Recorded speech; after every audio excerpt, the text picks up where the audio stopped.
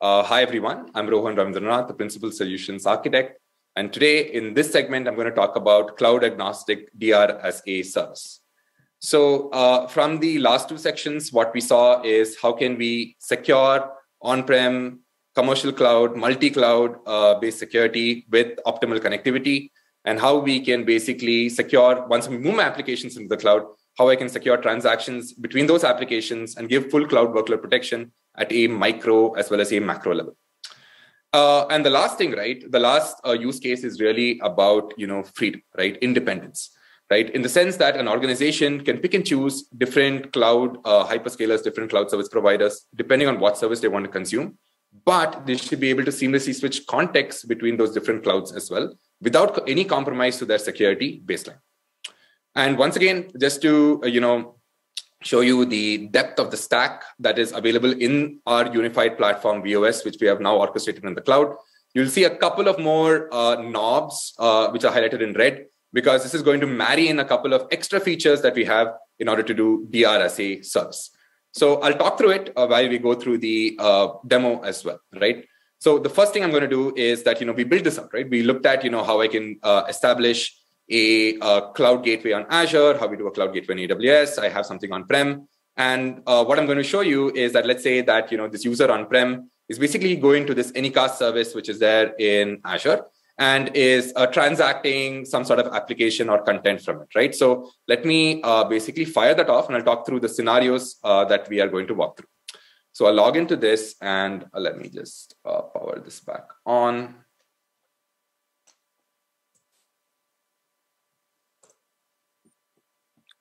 So let's just make sure that we have reachability. Yeah, and we do. Okay.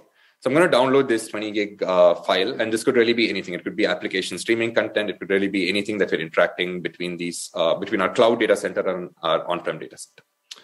Now, let's say that, while this user is transacting with this application, there happens to be a external threat, right?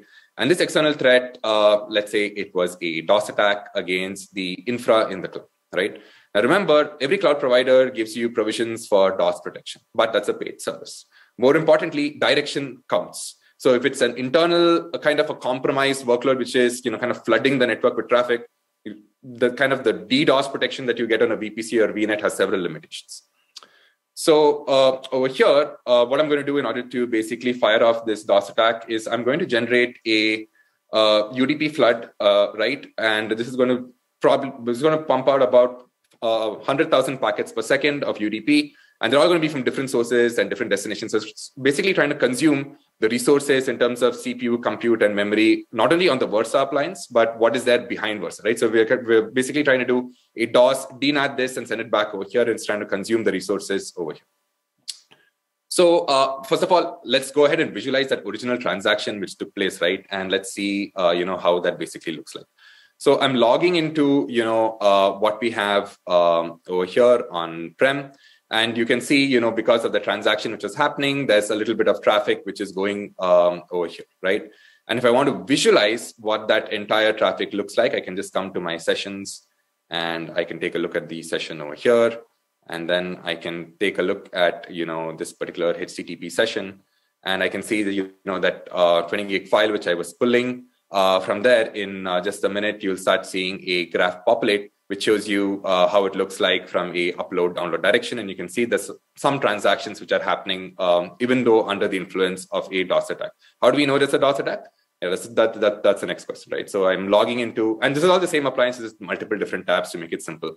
So if I come back to next generation firewall, and if I look at, DOS, and if I look at my DOS policy, so you'll start seeing that there are some, it's close to 2 million hits at this point of time.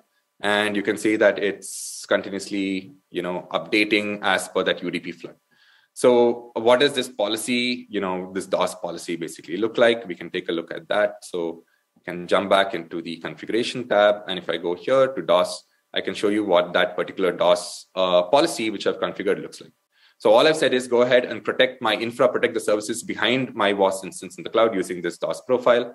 And this DOS profile basically says, go ahead and for TCP, UDP, or ICMP, anything which is more than 1,000 packets per second, I've intentionally kept it low, right? Go ahead and drop it, right, go ahead and make those transactions not go through. But if it's healthy traffic, which is not matching this particular key of being a DOS attack, go ahead and allow it to basically go through. Now, let's say, right, while this threat is going on, let's talk about some internal challenges that we could have in the cloud as well, right? Now, what would happen, for example, let's say that in the worst case, my cloud data center went down, right? It could go down for any reason, right? Irrespective of DOS or not. Let's say this AZ went down, right? Or you know what, let's make it even better. Let's say both AZs went down, okay? So both the AZs and Azure are down. Now, let's see what the expectation should be in such a case. Now, in order to simulate an entire AZ going down, what I'm going to do is I'm just going to turn off all the services which are going to be running on the Versa stack over here, okay? So if I log back in here, I'm just going to stop all the services, okay? Now, let's take a look at that transaction, that stream live as what is going to happen on the backend. So if I come back to the session, which I was looking at, you'll notice that there was a drop, right? There was a drop because I basically stopped all these services. But that service is now picked up, right? It is picked up and it is somehow continuing to transact. Now, where is it actually going? Now, if I take a look at what I have on AWS, you will start noticing that there's going to be a bump in traffic now because the traffic has now seamlessly switched over to AWS, right? So you can see 21A was my AWS branch. And now you can start seeing, you know, that particular download which was happening, the transaction which was happening is now moving through the AWS side. And there's no break in that particular transaction which was happening because of the content replication happening on the backend for this particular service. Now, so with that, essentially, and, you know, if I just want to visualize also what that particular threat looks like, if I come back to threats, I go to DOS, I look at it, it's a flood. I want to visualize what that flood looks like. Like I said, variable rate UDP flood. So you can actually see what this particular transaction looks like. There are different alerts and alarms, basically, you know, notifying that, you know, there was in fact a DOS attack on my branch on Azure. And I, in fact, have gone ahead and dropped it as per the key, which I've configured as the DOS profile.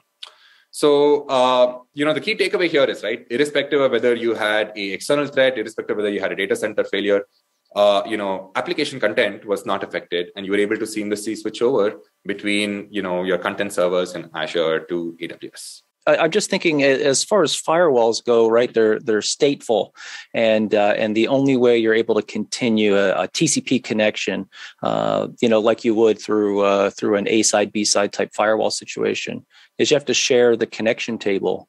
So is that what's going on here? Are you sharing the connection table between the two Versa cloud gateways between Azure and AWS?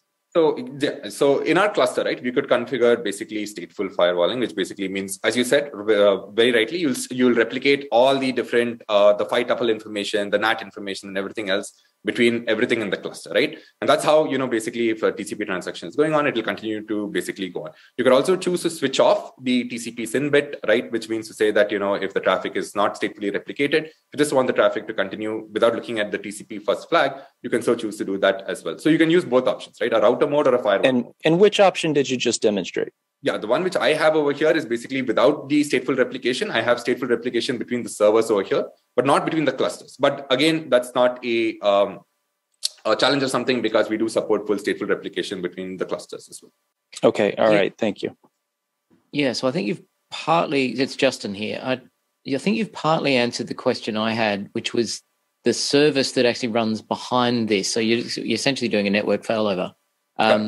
But the service at the back end needs to have state replicated between Azure and AWS. Absolutely. State replicated between Azure and AWS on the backbone. And that is true. Without that, if it's a content stream or something like that, if it was UDP, you could have gotten away with it. But TCP, you absolutely have to have the state replicated. That is correct. And that's what has been done as well over here. Or even any kind of application that's stateful, which is basically any kind of application that's valuable, will have a database of state somewhere. Absolutely. And that database state needs to be replicated between clouds. Correct. That database has to be basically replicated across the clouds. Absolutely. Right.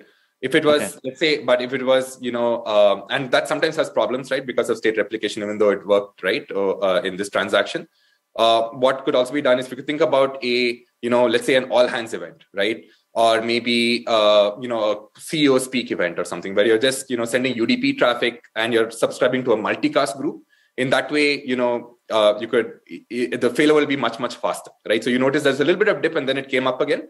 That you won't even notice that in case of something which is subscribing to a multicast. So I've heard you all throughout all this, people using words like notify and alarm, and I've seen a lot of digging through to see what happens, but I haven't heard anything about alerts, notifications.